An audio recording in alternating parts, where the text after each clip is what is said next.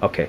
Okay, fellas, we're out here. North Iowa Today is out here with Cyclone Construction. We're at the NIACC Pappajohn incubator, and these gentlemen are getting ready to move out of this incubator, and they have some information they'd like to share. Tell us what's going on, gentlemen. Just give a little background. We were recruited to come out to the incubator several years back. My brother and I moved out here. We had some stipulations that we had to upheld. It was we had to have our financial stuff every month with them, have monthly meetings with them, and pay a monthly fee here to be in the incubator, which we agreed to. Prior to any of that happening, we made it perfectly clear that our business is a construction/supply business. So our cash flow at that time was basically zero. We had no jobs. We had nothing coming in. We did a presentation with the city of Mason City to try to get some startup money. We were basically kind of denied that. So we went in the direction of coming to the incubator to see if we could possibly jumpstart the business. Jumpstart it, get it going. Right.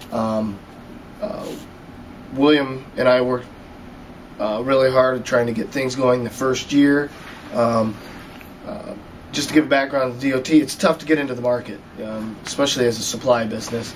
And fabricating. Fabricating. We're going to get into steel fabrication. Okay. So for the first year, we had nothing, no business. I think late in the year, William got a job, did that job, had some issues on the project.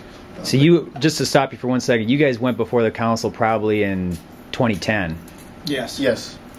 Fall of 2010, and then we're talking 2011 now, your first year out here. Yes. Yep. Okay, just so we got a time frame. So now we're in 2011, you guys are trying to make a go of it, using the incubator as part of your business. Correct. And and continue then, I'm sorry. And then after 2011, there was really nothing. We had like one project, right, which wasn't profitable.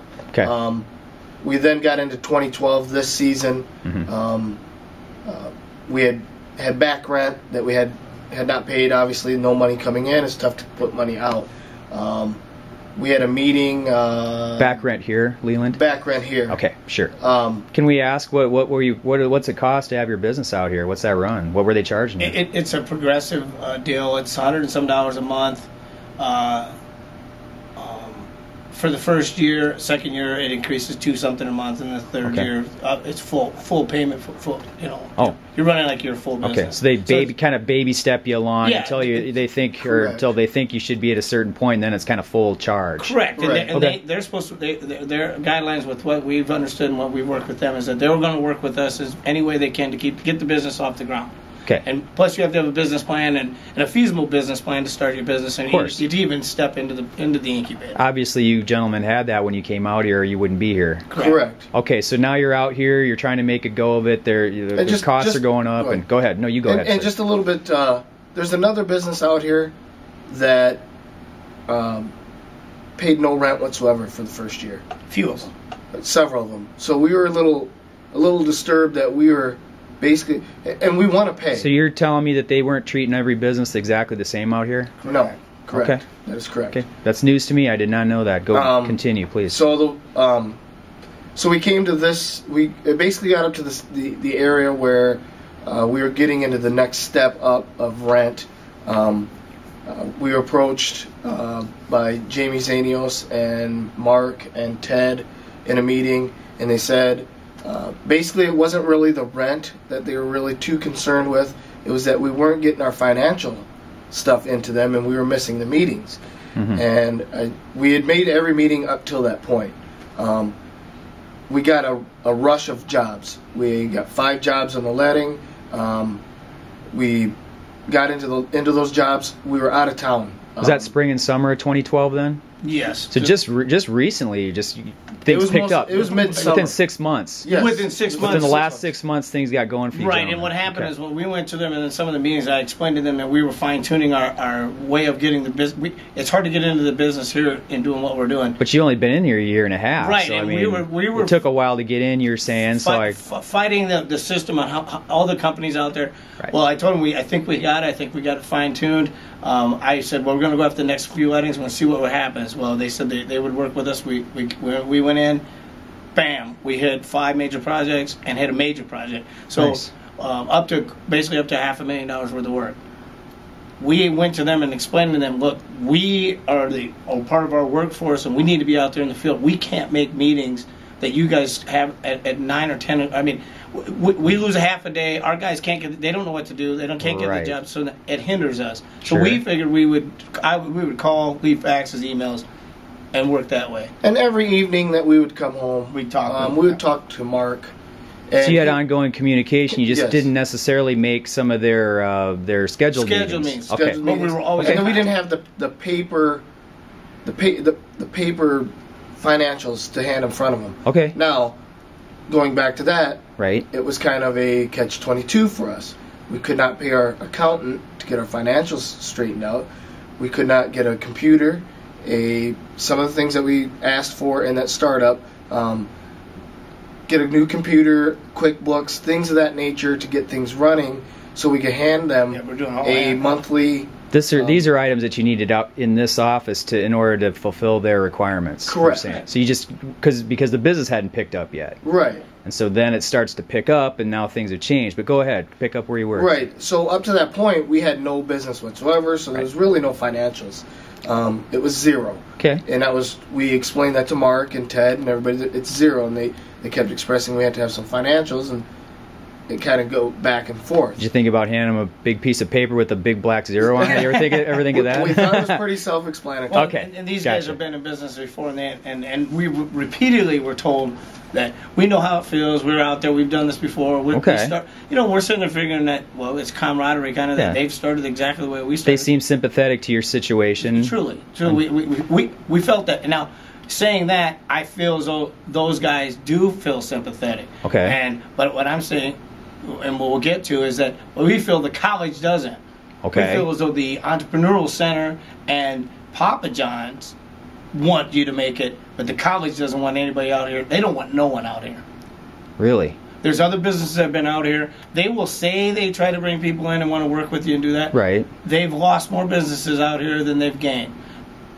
More of the businesses that have come out here and tried, and I hate to say this, the people that want to come out here and spend their money to come in this situation, don't do it. Because Okay. what it is these guys come out here, which we have a guy that was just out here, and he left. Because the same thing that they were doing to us. He couldn't get his finances straight. He's trying to run his own business. He's out there in the field. He's doing the products. They're yelling at him because he doesn't make the meetings. He got so frustrated with the whole situation that he said, I'm out of here, and he left. Mm-hmm. And he's more profitable than we are. Okay. I mean, he had actual jobs. Yeah, he was building and building. Okay. So we got to the Okay. point where we had basically an eviction letter. When did that come, Leland? In October, I believe. Okay, so pretty recent, couple months ago at the most. Right in the midst of now we're nailing jobs. I'm we're in the picking up peak of more the jobs. jobs. I picked Okay. a $250,000 job up. Why go in and tell them this? I said, look, we just got to get on our feet, get some of this stuff done, get our financials straightened out, come back in, and we're right here. You guys just returned from a job down in Des Moines like today or yesterday, correct? Yes, Yeah. Altoona, Iowa. What was that job like? What were you guys It's doing? a $250,000 treatment plant that we've Okay. got.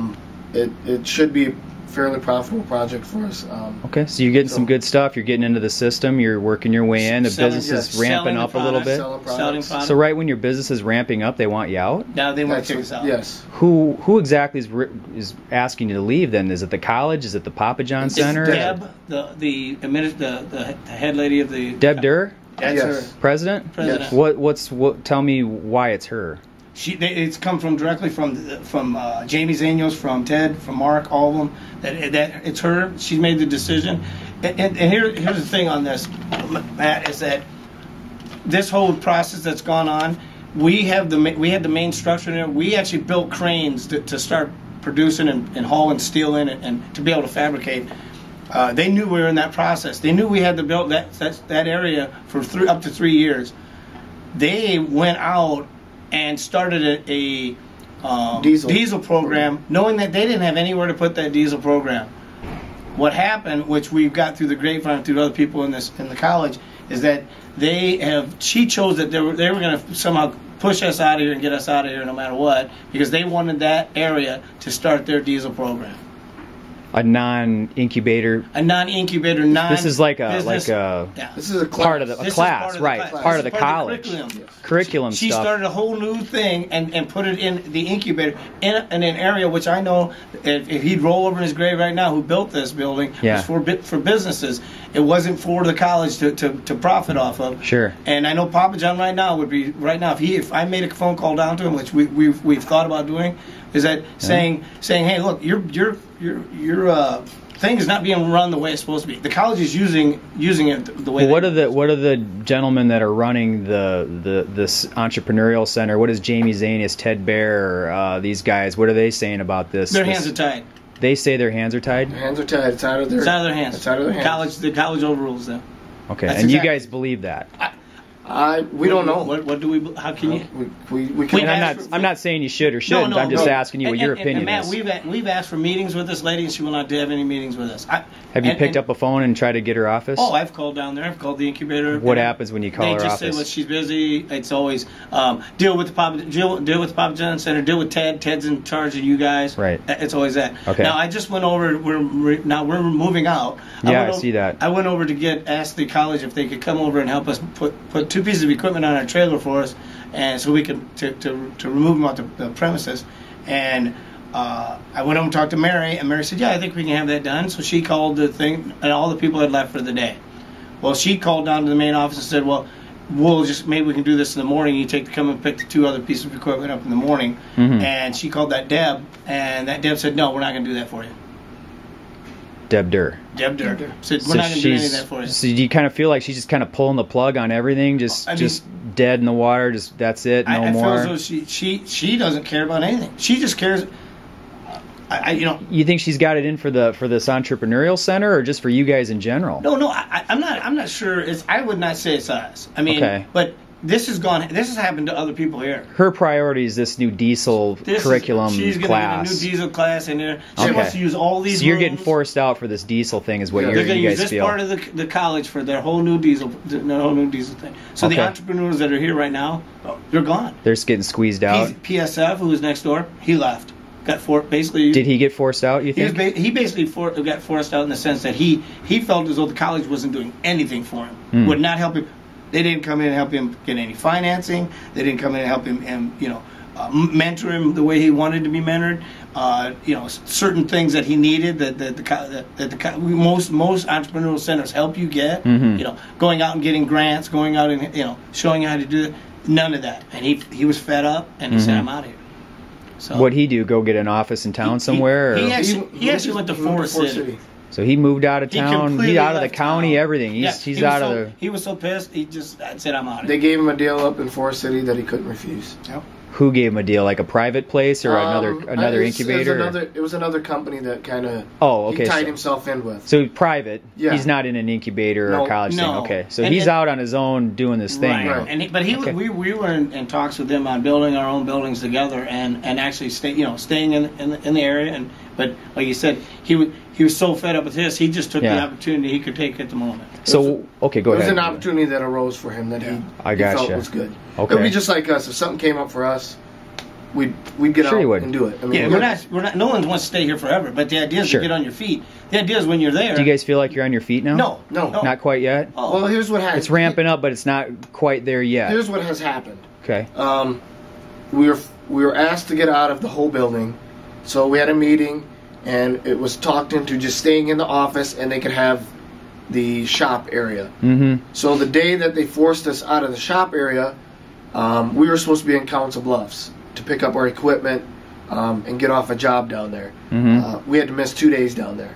In those 2 days, some of our equipment was stolen, so it's put us back. Mm. we can't get some of our equipment back into Mason City because that equipment was needed to get here. Okay. To get the equipment here. Right. So it's caused a snowball effect. Yeah. And basically, it's crushing us down.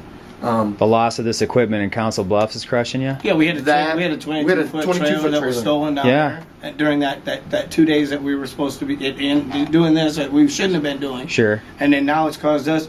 Now we get another trailer. Now our skid loader's on another project. Well, we can't get that, so we asked them to come in and just lift the equipment up to remove our stuff. And now they're saying basically piss on us on that too. Yeah. So I mean. They want you out, but it's all on you to get out. Yeah. Okay. And we're not asking for anything special. We've never asked for anything special treatment. Mm-hmm. We want to abide by things. Sure. But our whole argument or essence of this thing is this is an incubator. Everybody knows when you start out a business, it struggles, and to cause more burden on an already struggling business that's just right at the bubble to bunch or to bust. Yeah. I think I don't know if it's personal or what it is. I really don't. Right. It bothers me that we were basically asked or begged to come out. Begged to come out here. Yeah. And get in this thing to be encouraged to come out at the very least, right? To be the poster child. They had seen our demonstrate, and then they had seen our business plan, and Jamie Zanios, Ted Nolman said, we need to get these guys out here. We know we can get them off the ground. We know the potential. Well, our potential went from just myself and him working to hiring 8 to 10 guys within 6 months. And like I explained, you had seen the presentation. Absolutely. Now we can go from that. We can go up to 30, 35 guys if we can get. We were right in the midst of putting our cranes up and start being able to bring steel and fabricate and bend in ourselves. Right. Now all of a sudden they kick us out. Well, what are you guys going to do next now? First of all, how soon do you got to be out of here? By end of business day. Today? So you got to get this office all... There's a few things left in here. You got to get out of here, right? You should have saw what we had to move before. Okay, so I can see you're boxing things up and getting out of here. So you got to be out of here today. And there's more stuff outside if you want to. Okay, and where are you going next? Where are you going next? Well, we do have a building, a storage building that we have our equipment and everything in. But I mean, we're having to get a new office space and everything else. So I mean, we're gonna have a traveling office for right now. How long ago did you get the eviction notice? Saturday came in. Saturday. So only like 2 business days ago? 2 business days. A business day and a half ago? I mean, it's only about 3 o'clock right now. Well, if we wouldn't have picked up our mail on Saturday, we would have got it on Monday, which means we'd have been out today. So basically, we would have had a day. We check our emails regularly, so we got an email and a certified letter on the same day. Was that from Jamie Zanius and those fellas, or was it from Deb Durr? Deb Durr. Directly from Maybe you can give us a copy of that or something for the story. Yep, sure can. Okay. Well, what you guys want to say anything else? We got 18 minutes of video right now. You want to say anything else? Anything else anybody should know? My thing is that, I understand people that want to get into business, and this is discouraging in a sense to us. I mean, we fought to get to a point where we get back into business. That we've had businesses before, but this one is a good one for us. Sure. And we know it's going to go. We know we're comfortable enough now. I mean, we know Yeah. I mean, it's hurting us extremely hurting us. But in the same sense, is that anyone who thinks that they're going to come out here and these people are going to do the things that they say they're going to do, they haven't done a thing. They were supposed to help us get 8A certified. They're supposed to do grants for us. This is what this place is supposed to do. So you're saying the incubator is not all it's cracked up to be? The incubator is not an incubator. This is just a shell. Okay. It's got the Pappajohn name on it, and a great man, a great entrepreneur. And I know, like I said, if he knew what was going on, he'd be extremely upset. That incubators across the country start out helping businesses from the beginning. They help you with computers. They help you with they come in and they this looks like, just to me, naked eye, this is just stuff you guys kind of procured on your own, and it kind of just I don't want to call it a hodgepodge of stuff, but I don't know if this is stuff like the college would typically give people. No. This looks like a desk you brought from home. Yes. This looks like an old fax machine here that you're using. Probably brought that from home. That's an old HP Pavilion old monitor there. This is an old kind of laptop that's probably 6, 7, 8 years old, something like that. Kind of an old phone there. It doesn't look like... I don't see any evidence that the college is giving you guys like anything special. No. You know. And like I said, we didn't want anything from the college in that sense. What we want from the college is support. We needed the space, which they, you know, and that they're taking away from us. And the biggest thing, I think, is time. And this time, we just all we asked for was to be able to get past the hump that they knew we were getting past. And the idea is that for them to say that they're helping us, we don't want a meeting once a month where you come in and tell us, hey, we want to see your financials, and then we want you to do this. That's not what we want. Mm-hmm. We want, as business people and the people that have been in business before, to say, okay, what else can we do for you? Can we get you investors? Can we get you the paperwork done for you that you need to get done? So you're saying they weren't proactive enough? Oh, no. That would maybe be the word that I would use. I would say inactive. William. Except for their meetings. Well, yeah, anybody can come and schedule. It was basically, the meeting was us telling them what we were doing, and then basically we heard it more than once. You guys have to run this like a business, and we kept trying to explain to them. We're part of our workforce. We are the business. Right. It's tough for us to be in the office. Any small business knows we're out there doing exactly. I know a little bit about what you're saying. No. You are, without you guys, there is no business. Yeah. See that? Yeah. So we go out and actually work the jobs with the guys so that the jobs get done. Well, Leland, it looks like you've been out doing something today. You're kind of out. You look like a construction worker to me. This is my apparel. Steel tying apparel. All right. But the biggest thing is. What we were asking for is just time. We knew it would take. How much longer do you need, Leland? 6 more months, 3 months, a year? 6 months to a year. So another 6 to 12 months, you guys would be over the hump, good to go. Easily. I think our ambition was in the next 2 years to build a building. We felt well, in 1 quarter we got $500,000 worth of work, and it's just about what we could. Would you build that building in Mason City? Yes. Is it Mason City business friendly enough for you to do that? Well, it's on the bubble, but I mean, we do love our town, and sure. The thing is, we want to employ the people that from Mason City, because this is our town. But I mean, there are other communities. If we have to go to Manly, if we got to go to Clear Lake or anywhere else, sure, we're willing to go any of those places. But well, like I said, within that 6 month just period, asking. Well, in that 6 month period, we know where we're at now business wise with the DOT and the projects that. Let me ask you guys this question. You know, there's a lot of businesses that are now again coming before the council, and you guys are a little more polished than you were 2 years ago. Have you thought about going back up there or going privately to your council members and mayor and saying that, you know, we're a little more polished than we were 2 years ago? Maybe it's time you guys step up and help us now. You've helped everyone else. They've helped Graham. They've helped Metalcraft. The list. I mean, Harley. I mean, how long does the list have to go? Correct. And we kind of know we all know what goes on in Mason City, but sure. we feel as though we want to get completely where we are. Okay. We're not asking for anything at this moment. We know that we got money coming in and generating, that we're going to start to do things that we can get. You know, we want to make sure that when we come to the city, that people may see, you know, that we didn't just ask for something. Right. A handout. We're not asking for a handout. We want everybody to say, hey, they want the money. Very respectable, guys. Well, they want the money because they want to build. They want the equipment to do what they said they're going to do, and that's what we want to do. Sure. So. Well, I'm about to run out of battery here, fellas. Very good interview. I think we wish you guys the best. We hope you guys can pull through this and get a good, you know, location in Mason and get this thing together. Looks like you're in a hurry to get out of here today, and we wish you the best. Well, I appreciate it. Okay, appreciate guys. it.